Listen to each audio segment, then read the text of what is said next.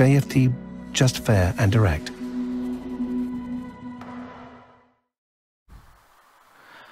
Good morning everyone, and welcome to JFD's daily market review for March the 6th. I am Charalambos Pissouros, senior market analyst here at JFD, and we'll talk about yesterday's main market movers, what's my opinion moving ahead, what are today's important events, and how they could affect the markets. But before we start, let's read our disclaimer. The content we produce does not constitute investment advice or investment recommendation, should not be considered as such, and does not in any way constitute an invitation to acquire any financial instrument or product. I will leave you a few seconds to read the rest, and then we will jump into our analysis.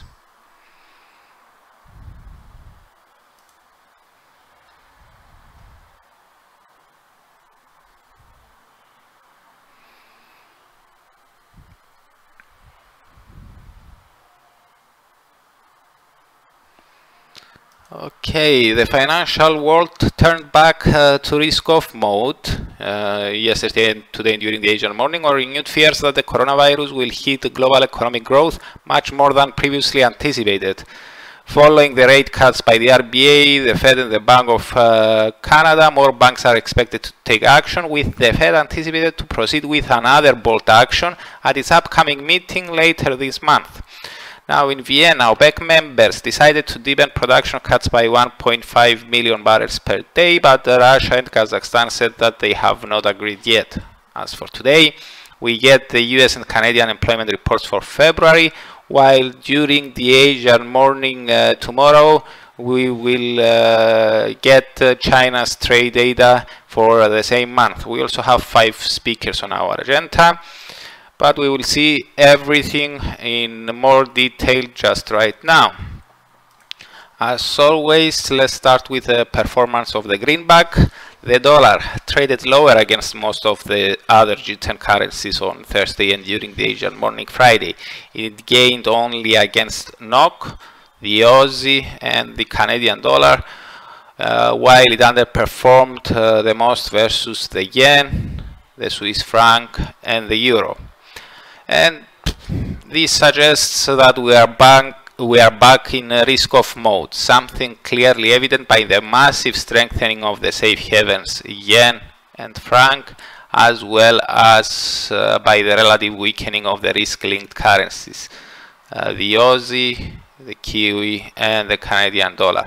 The strengthening of the euro also supports that view. Remember that we recently have been repeating that the euro may have been also used as a vehicle for carry trades due to Eurozone's negative interest rates, and at times when investors unwind such trades, it gets benefited.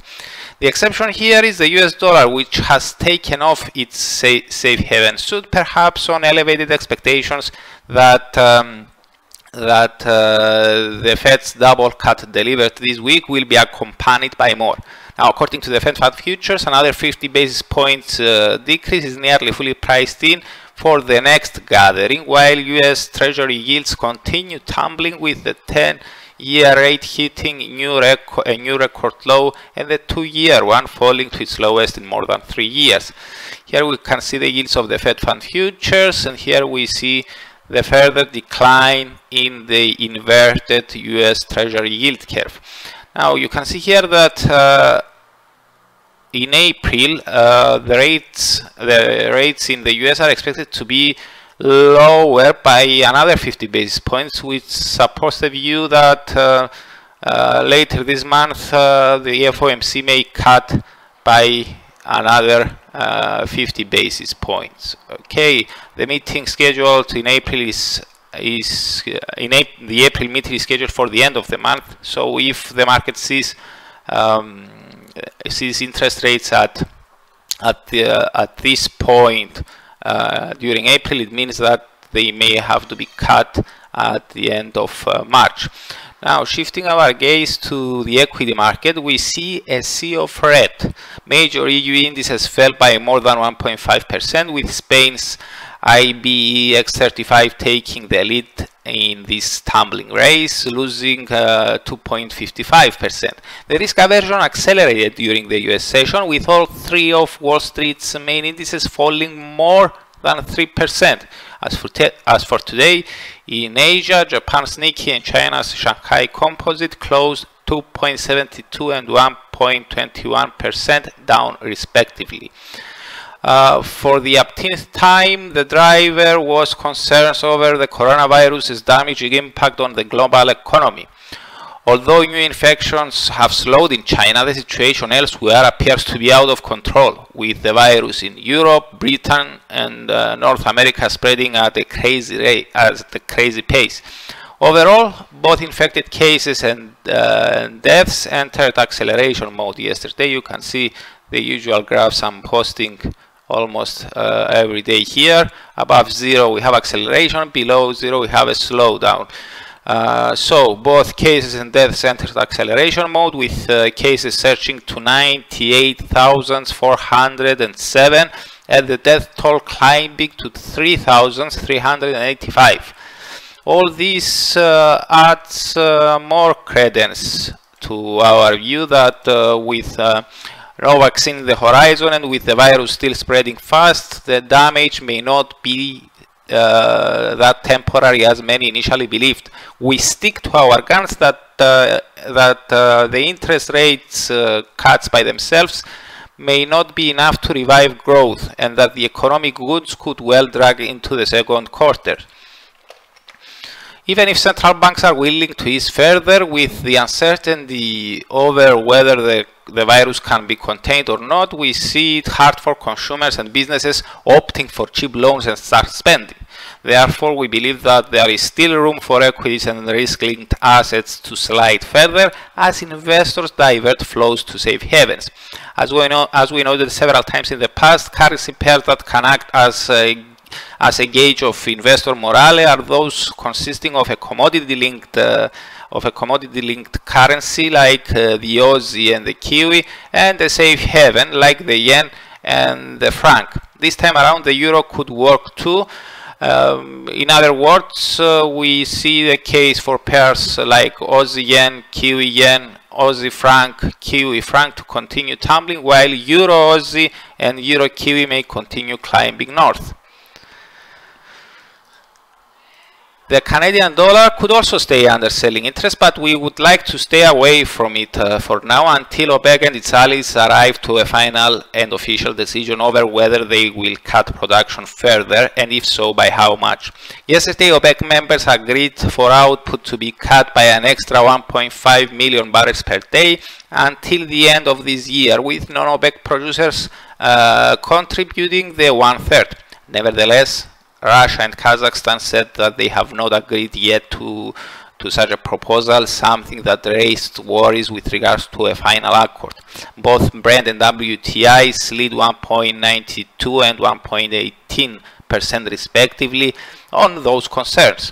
The non-OPEC members will join OPEC today, and it would be interesting to hear what the final communique will include. If no consensus is found, oil prices are likely to accelerate their downtrend, dragging the loonie down with them. On the other hand, if non-OPEC producers eventually decide to compromise, both crude prices and the Canadian dollar are likely to rebound. That said, with fears surrounding the effects of the coronavirus to the global economy still elevated, we are reluctant to call for a reversal. Maybe we could get a decent correction. Now, as for today, apart from headlines and developments surrounding the coronavirus and the OPEC Plus meeting, investors may also pay attention to the US employment data for February. Non-farm payrolls are expected to have increased 175,000, less than January's 225,000, while the unemployment rate is now forecast to have held steady at 3.6%, just a tick above its 50-year low of 3.5%.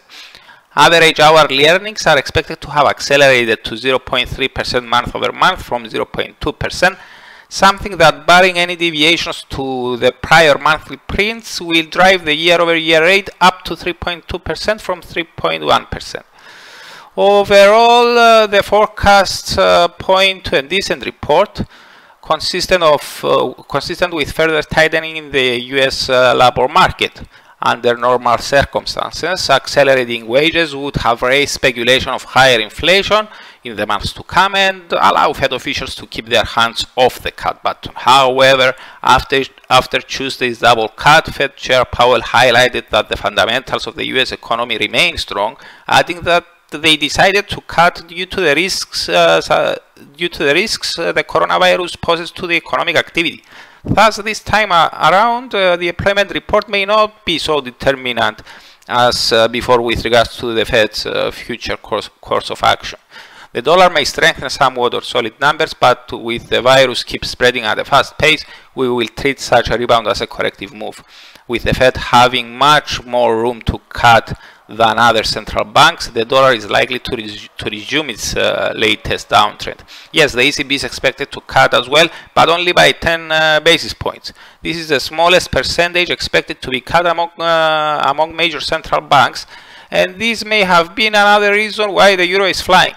The conclusion here is that we see ample room for euro-dollar to continue drifting north, even if it corrects lower in the aftermath of the data. Now, as for the rest of today's events, apart from the US employment report, we get jobs data from Canada as well. The unemployment rate is expected to have ticked back up to 5.6% from 5.5%, while the net change in employment is anticipated to show that the economy gained less jobs than it did in January. Specifically, it is expected to show an increase of 10,000 jobs, less than the prior print of 34.5K. Following the double cut by the Bank of Canada on Wednesday, a soft employment report is likely to keep the door for more easing wide open. As for tonight, during the Asian morning Saturday, China's trade balance for February is coming out. Both exports and imports are expected to have slumped 8.4% year-over-year and 9% year-over-year respectively, after rising 7.9% and 16.5% in January. This may result in a shrinking surplus of 12.75 billion US dollars from 47.21 billion. The outbreak of the coronavirus started in China, the authorities of which have adopted restrictive measures in their attempt to contain the virus, something that is expected to have hurt businesses and thereby exports and imports. So even if we see larger slides, these will not come as a surprise to us. In any case, bigger declines may increase concerns that the virus's economic effects are larger than previously anticipated and may result in another round of risk aversion at the start of next week. We also have 5 Fed speakers on today's agenda: Chicago Fed President Charles Evans, Cleveland President Loretta Mester, St. Louis President James Bullard, New York President John Williams, and Boston President Eric Rosengren. It will be interesting to hear what they have to say about the FOMC's policy plans. Are they indeed considering to lower rates further, and if yes, by how much? So that's it from me. Thank you very much for watching and listening. I hope you have a great day, a great weekend, and I'm looking forward to seeing you here again next week. For those who are interested in learning about the main events of the week much earlier, you can subscribe to the Weekly Market Outlook webinar, which I'm holding every Monday at 8 o'clock AM GMT time. You can find the link in the description below. So goodbye from me, and have a great day, and have a great weekend.